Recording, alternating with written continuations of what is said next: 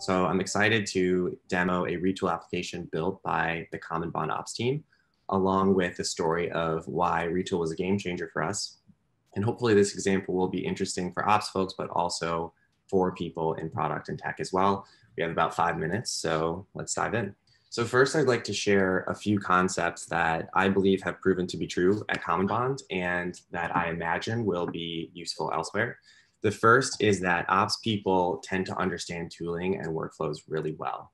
They typically understand the requirements behind what they do all day at a very high level of detail, and they tend to be passionate about improving their workflows rather than just doing things the same way over a long period of time. Another relevant concept in my experience is that the ideas for improving workflows are often pretty simple from a technical perspective.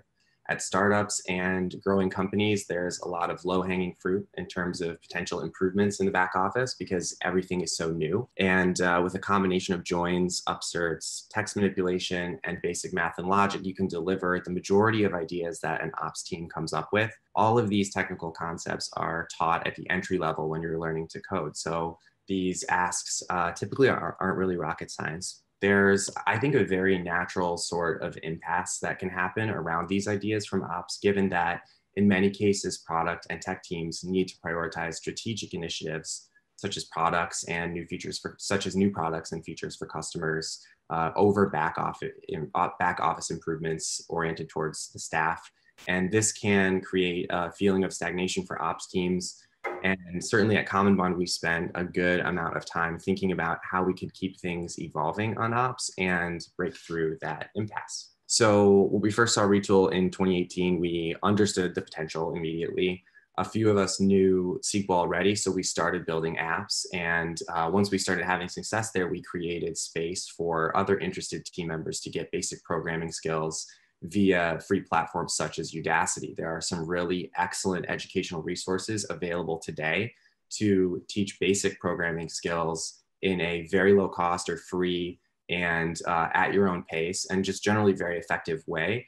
We were fortunate to have a lot of support from the senior management team at CommonBond, and they allowed us to do something called CB University, where we sort of drafted technical experts from the tech team to give classes for people who were interested. Honestly, we actually saw basically immediate success with this approach, and we doubled down on it several times. And 2 years later, we're using over 100 Retool applications on a regular basis. So it really has had a pretty massive influence on the way things are done in the back office. Now I'd like to talk a little bit about the app that I'll actually demo. Application I'd like to show you was intended to overhaul a workflow for reviewing forbearance requests. Our borrowers have the ability to pause their payments if they undergo financial hardship, but there are some requirements around that need to be, and so cases need to be reviewed by human beings.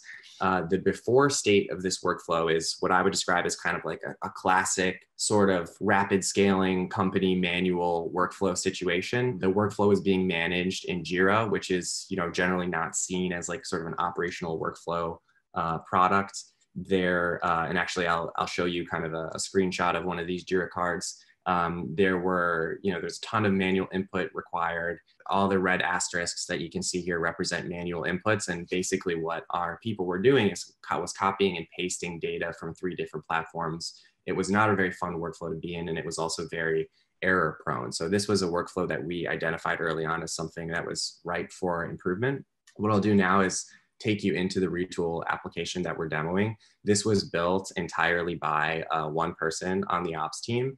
And what we have on this first screen here is a queue representing incoming forbearance requests. So this is a quick and easy way for an ops person to see the status of the workflow and select a task to do. So we can go ahead and click on one to select and then go to view to focus in a bit. This is the main screen where most of the work is done on this application.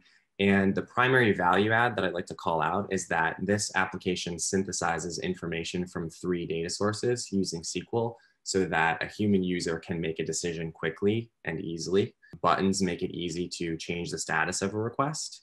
And Retool facilitates modularity, so it's very easy to update the application as time goes by.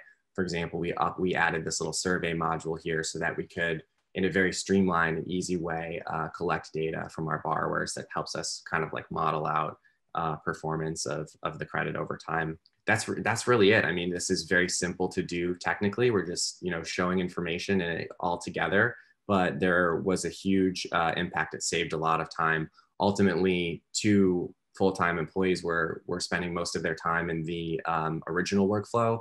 And with this application, we were able to reduce the processing time from 30 minutes per forbearance request to 2 minutes. So we basically changed this from a significant workflow that needed to be managed to something that one person in a few minutes a day can handle themselves. So definitely a nice impact.